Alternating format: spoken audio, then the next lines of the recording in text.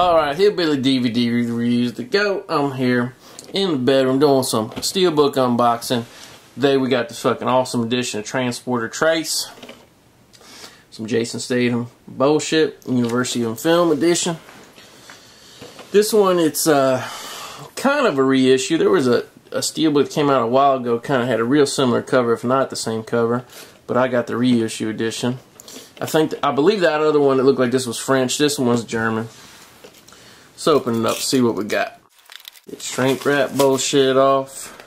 Ugly rating sticker bullshit off. Here we go, man. Like that, they just put the plain steel background, which I like. I like steelbooks to show a lot of steel. It's got a nice metallic looking shiny finish to it. Got the spine, got the back, got the description of the movie.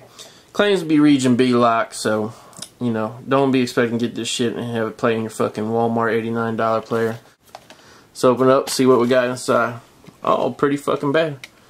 I like I actually do have the American version of this, and the disc is kind of plain, kind of not as cool as looking at this. I like this design better on this disc.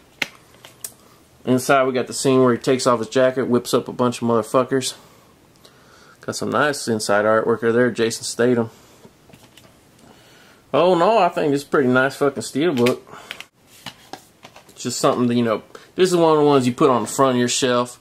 Some people walk in, a light hits it. Kind of got that 3D look to it. It's kind of nice looking. It's a real detailed picture. You can see all the wrinkles. Jason Statham's face from smoking a fucking carton of cigarettes a day.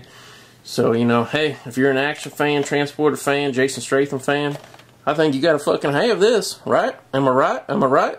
Am I right?